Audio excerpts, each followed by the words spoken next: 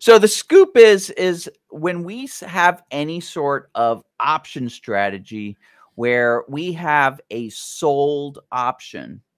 And some people who are neophytes, beginners in the options, don't even realize that they have a sold option. Like, for instance, if you're buying and selling vertical spreads, people are thinking to themselves, I've got a vertical spread. I don't have any sold options. A vertical spread is a composite of two trades, buying a long option and selling a short option.